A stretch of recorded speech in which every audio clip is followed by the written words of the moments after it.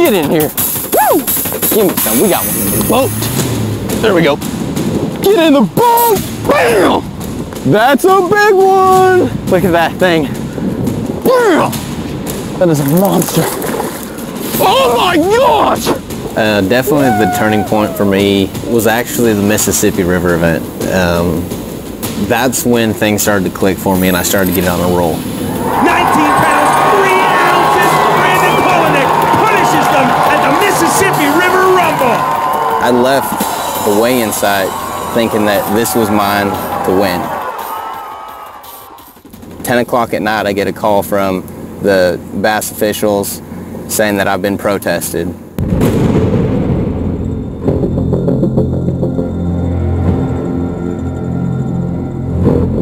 At first I had to question them because I had no idea what they were talking about. I felt like I never did anything wrong. And as we looked into it, we studied the maps, looked at where I was, and I happened to be 100 yards south of where the state border between Minnesota and Wisconsin turns out of the main river channel and runs the east channel.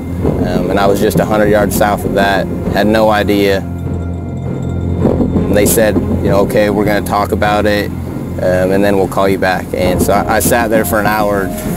I don't think I moved. I sat in the chair in my hotel room and just sat there and stared at the map.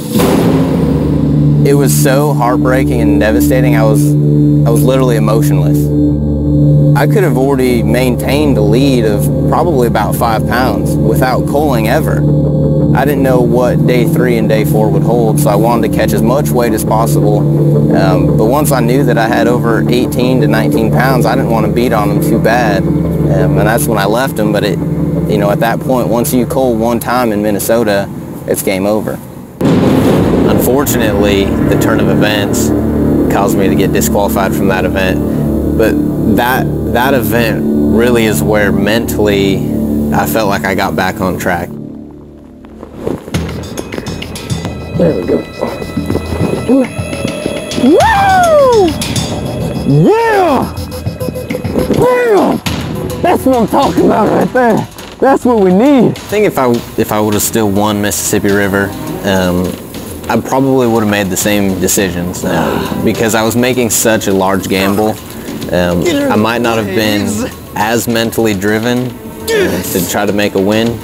I mean, even one less event, my back was against the wall even that much more. But that gamble, if I would have already had a classic spot, yeah, honestly, I wouldn't trade the way things happen. I mean, obviously, I would have loved to have won back-to-back, but you know, maybe that time will come again. And fair to say, one of the most stunning victories we have ever seen covering the Bassmaster Elite Series.